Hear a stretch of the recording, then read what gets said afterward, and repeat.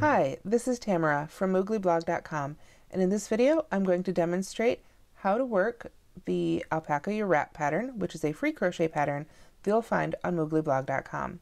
Here I have the finished wrap, which is made with Lion Brand 100% baby alpaca, and for mine I used a 5mm furls hook. This one happens to be tulip wood. Here I have my finished wrap, and basically it's a 4-row repeat, worked right up until you get to the border, which is a row of double crochets and then 3 rows of single crochet and chain 3 loops, and then a single crochet border all the way around. But before you work that final single crochet border, you're going to attach to the foundation chain and work in the other direction. So let me set that aside. I'm going to show you the basic idea of the stitch pattern here. Now, this pattern is worked in a multiple of 8 plus 4. So here I have 28 chains. That's 8 times 3 plus 4.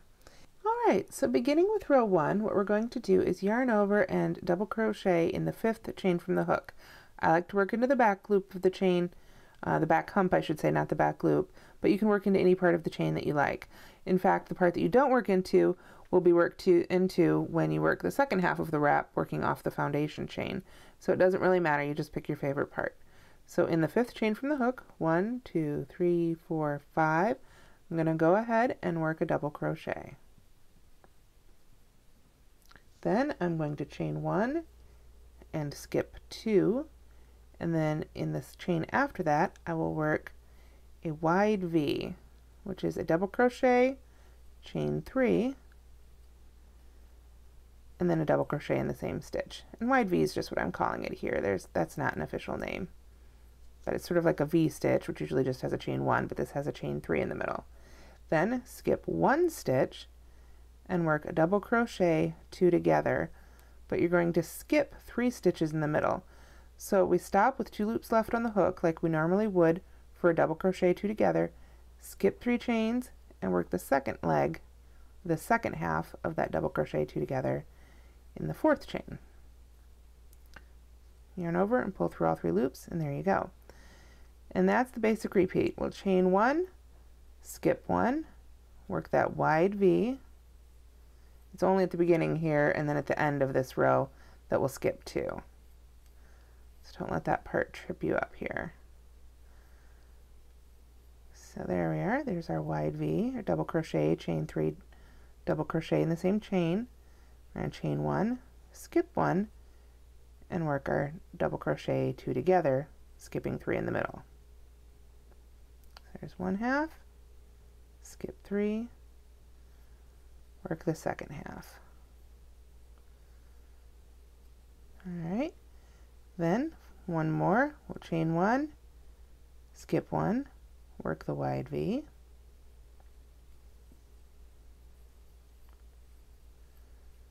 one, 2, 3, right back in that chain, and then at this point we should only have 4 chains left, and there they are. So now we're going to chain 1, skip 2, and in the last 2 chains here we're going to work a double crochet 2 together. 1, start the second one here, working to that last chain's always a little bit of a bear. You can get your hook in there. There we are. And finish up that last double crochet 2 together. And that's row 1. Row 1 is a little different in that you're skipping 2 stitches at the end and at the beginning there. So row 1 is not officially part of the repeat. It just kind of starts the pattern off. So with row 2, we're going to start the pattern repeat. So to start row 2, we chain 3, and we will be treating this like a double crochet. Chain 2 more, so chain 5 total. That's a double crochet and a chain 2 is how those are going to be treated. Now, turning, we're going to work a double crochet into the top of the first double crochet of that wide V there. So, double crochet in there, and then you're going to work 2 double crochets into the chain 3 space. Just go right down in there into the chain space and work 2 double crochets. Then the 4th double crochet is in the top of the last double crochet in that wide V. Okay, so when you're looking at row 2, you've got the chain 3 as like a double crochet right there, chain 2, then skip to that wide V, work a double crochet, 2 double crochets in the chain space, and a double crochet in the top of that second half of that wide V there. Then you're going to chain 2, 1, 2, and in the top of the decrease, we're going to just work a double crochet. And chain 2. And that's the repeat that's worked for this row. We're back to a wide V, so we're going to work a double crochet in the first half here, the first double crochet, 2 double crochets in the chain space,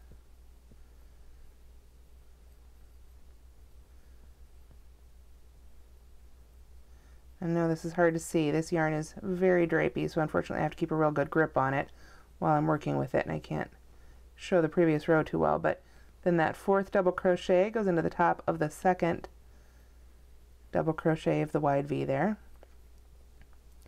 And then we'll chain 2 and work a single double crochet in the top of the decrease. Chain 2. And as we come to the end of the row, there will be one more wide V here. So we'll work a double crochet into the first double crochet. Oops, drop some of my yarn here. Let's try that again. Natural fibers can be a little slippery, but the end result is just so nice. And with this pattern in particular, in mini lace patterns, once you block it by getting it wet and laying it out, kind of stretching it out, or you can use steam, where you want to use a hot iron and hold it above. Don't let it touch, but hold it above the fabric. The lace just really opens up beautifully. So here we are at the end. We've made our 4 double crochets into that last wide V. We'll chain 2 and then work a double crochet right in the top of that chain 3. Really we skipped 4, but the chain 3 again is acting like kind of a double crochet, or it's almost like these are a double crochet 2 together. But work it into the top of the chain 3 there to finish off row 2. Alright, and that's row 2. And that'll be the first row of every repeat that you work. So, to start row 3, we're going to chain 4. And this chain 4 is going to act like a double crochet and a chain 1. So, turning to work into the next row here, we're going to double crochet right in the top of the double crochet we made at the end of the previous row. So it's almost like a V-stitch to start off row 3, because we've got our faux double crochet, chain 3, chain 1, and another double crochet right in the same stitch there. Then we're going to chain 1, and over the top of this set of 4 double crochets, we're going to work one of our wide double crochet decreases, our double crochet 2 together, by working the first leg in the first double crochet, and work the second leg into the last double crochet of that set of 4. Alright, and you kind of start seeing the shape take place here. You've got the wide V, the 4, and then a decrease. That kind of makes the oval or the leaf shape to the pattern. So after that decrease, you chain 1, move on to that single double crochet sitting there, and you're going to work one of your wide V's, which is a double crochet, chain 3, double crochet, all into the top of that lone double crochet of the previous round. Then chain 1, and it's time to work another decrease over the set of 4.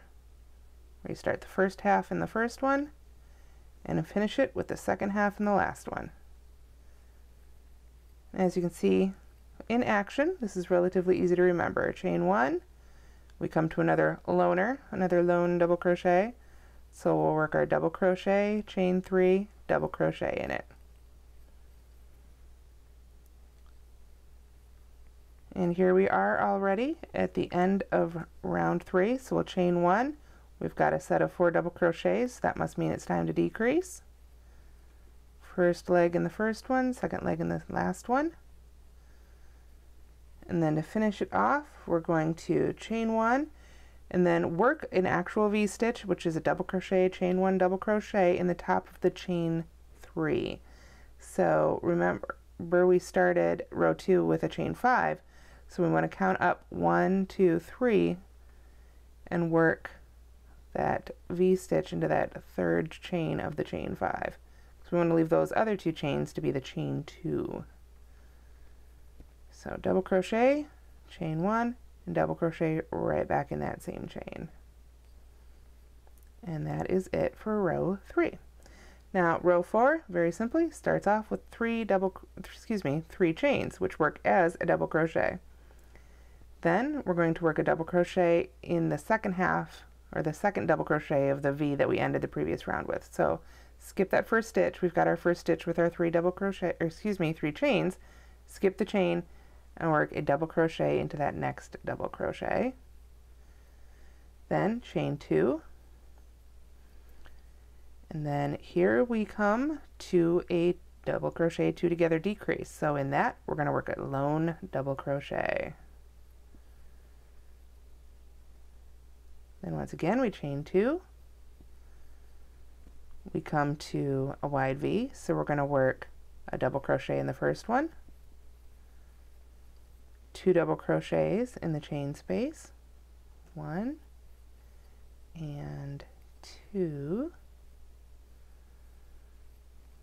and then a double crochet in the second half, the second double crochet of the wide V.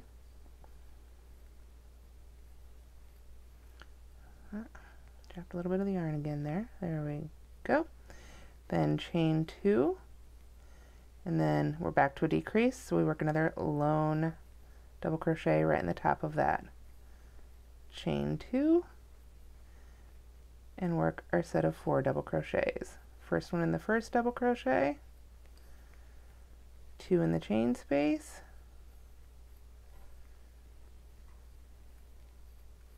and 1 in the very last double crochet. We're approaching the end of this row, so we're going to chain 2.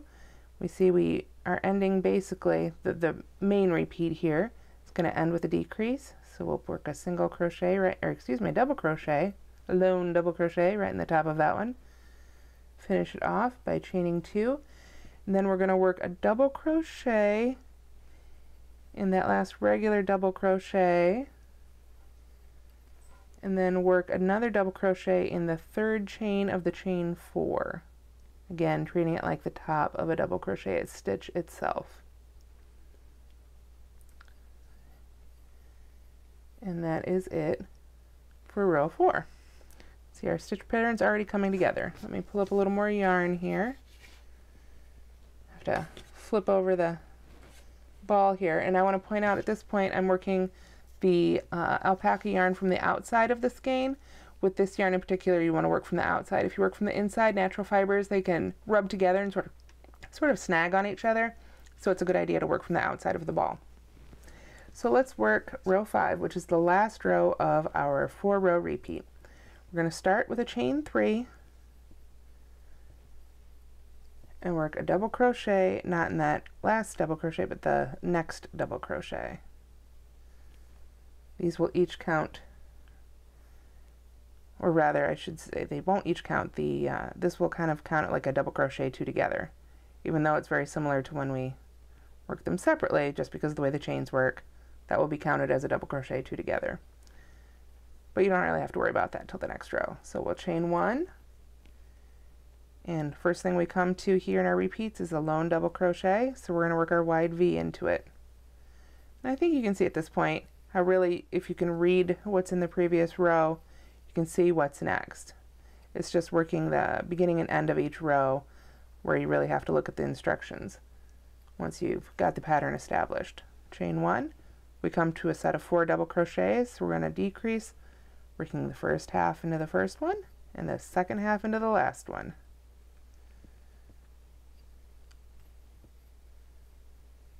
And then of course, chain 1, we come to another lone double crochet, so we work a wide V into it. Double crochet, chain 3, double crochet. Chain 1, we come to a set of 4, so we're going to work a decrease. First half in the first one, second half in the last one. Chain 1, come to that lone one, work our last wide V here. 1, 2, 3. Pull up a little more yarn. Finish off that last wide V. We're going to chain 1, and then in the very last stitch here we've got a double crochet and a chain 3. We're going to treat these as if they were separate stitches. So work a double crochet 2 together, first half in the first, or in the last actual double crochet, second half in the top of that chain 3. This is one of those really tricky ones to get into because we want to work right in that very last one before our last stitch. So always make sure you're not working your chains too tight for these especially. Alright, and then we finish off row 5 with that double crochet 2 together. And that's the basic repeat. You've got rows 2, 3, 4, and 5 that worked over and over again until you come time to make the sort of the, not so much the border, but the edging.